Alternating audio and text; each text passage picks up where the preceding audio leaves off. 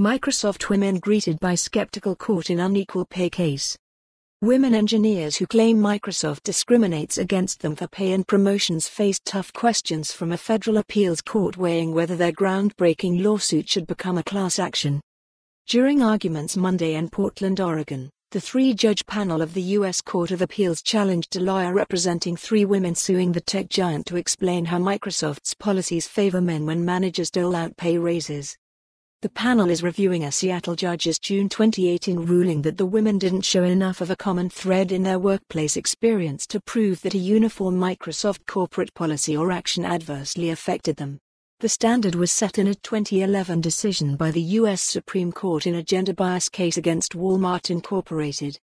U.S. Circuit Judge John E. Rawlinson said at the hearing that the Walmart case tells us there has been policy in place that applies to every decision across the board with respect to pay.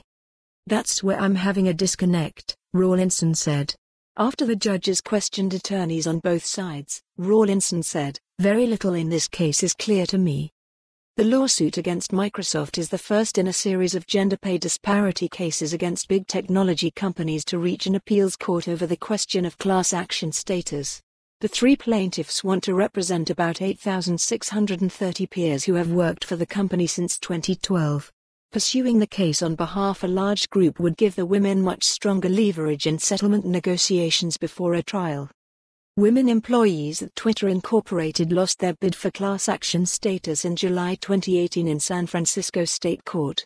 Similar cases against Oracle Incorporated and Google are pending. For more articles like this, please visit us at Bloomberg.com. For more on this story, visit the news article link.